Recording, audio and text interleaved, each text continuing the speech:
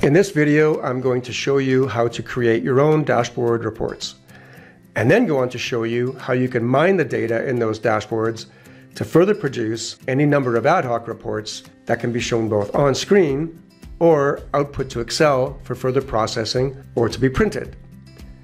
So to get started, I've already logged into 4castplus and I've navigated to the projects area. Now this opens up to the top level project dashboard called the Project Manager's Dashboard, which I can tailor to my own preferences by moving the reports around and resizing them as needed, like this.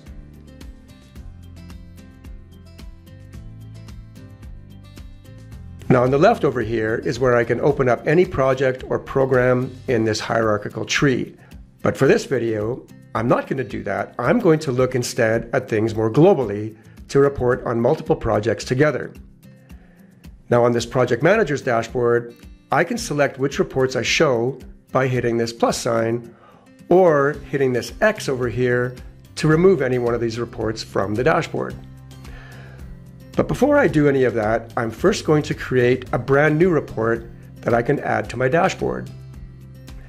Now you can see I already have a combination of charts and tabular reports here, but I want to create a new tabular report, and I want this report to be focused on comparing key performance metrics across all currently active projects. I want that report to quickly show which projects are doing well and which are potentially struggling, and what the general status is of all these projects. Now, so to do that, I'll click on this second tab for Custom Reports and Charts. And in this area, there are 4 sub-tabs, which are Custom Dashboard Reports, Custom Charts, Custom Templated Reports, and Custom Fields, where I can design my own customized formulas. But for this example, I'm going to create a custom dashboard tabular report.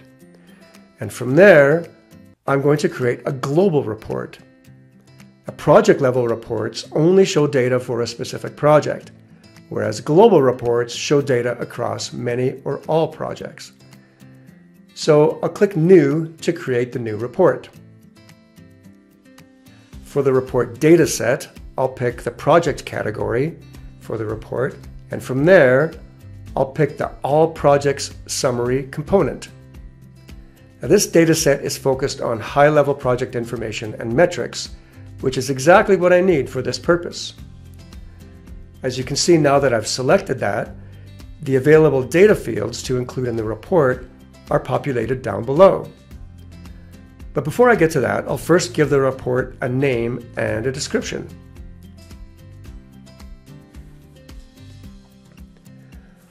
I'll leave these 2 options here selected since I do want this report to be available on both the Project Manager's Dashboard and as well the Executive Dashboard, which I'll show you a bit later. Okay, now I can select which data columns to include in the report. Now scrolling up and down here, there are clearly a lot of options in this dataset. So when doing this, I find it's preferable to be very selective. Otherwise the report can get quite big. Now remember, there's no limit to the number of reports that can be created, so personally I like to create more focused, purposeful reports. Okay, so with that in mind, I'll start choosing columns. I'll use the filter to find the columns that I want, starting with project name and project manager, which I'll include into the report.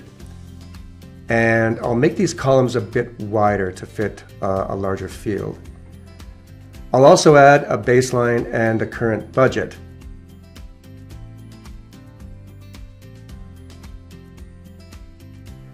Which, in this case, I'll set to sum on the totals row.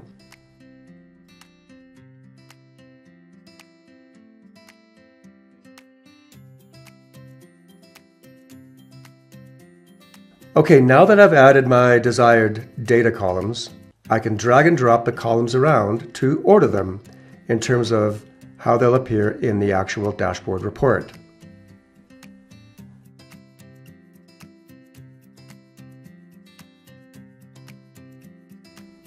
I can also preset a grouping option so that the report is grouped by any one of the chosen fields. For this report, I'll group by Project Manager.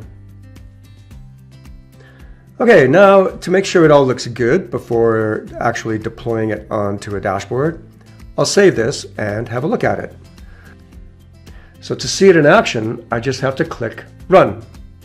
Now this first pops up the date range options for what data will appear, along with the option to filter the data by project status.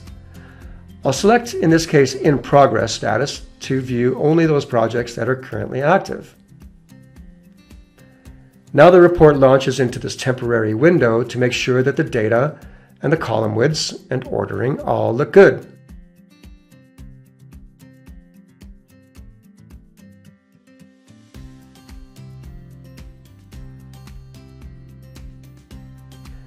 I can go back and tweak things if necessary, but I think in this case I'm happy with how it is right now, so I'll move on to load it onto a dashboard. So back on my project manager's dashboard, I'll first close a couple of these reports that are here just to simplify what I have to make it a little bit easier to look at. And then I'll click on this plus sign here to add my new report to the dashboard. Okay, here it is. So I'll select it and save. So now it's on the dashboard and I'll just resize it. Now before actually loading the data by clicking this update button, it's always a good idea to check the date range first. Now I can do that by clicking on this tools icon to set the date range. Okay, I'll quickly enter some dates and set the status to In Progress, and I'll update. Okay, now that I have my data loaded, I'll play around with the data a bit to show you how I can further tweak what's showing in my data set.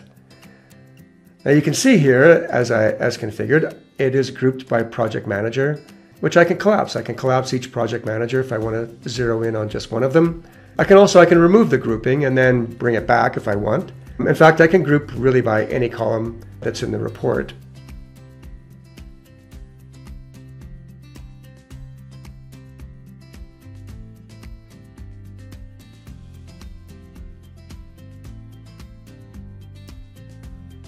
And now to focus on the underperforming projects, the ones that are potentially struggling, I'll filter by CPI less than 1.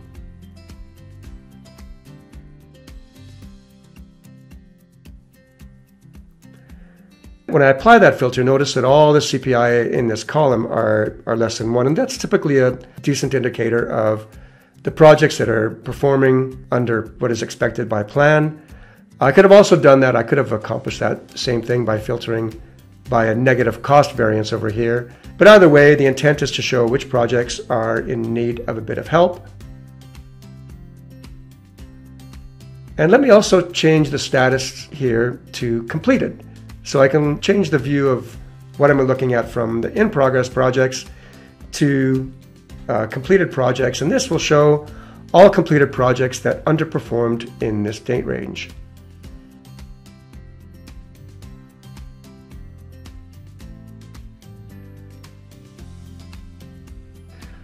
Okay, so now remember that at any point that I want to actually have a look at this data or export it to Excel, I can click this little Excel button to export this data, which will export it as it's shown on the screen.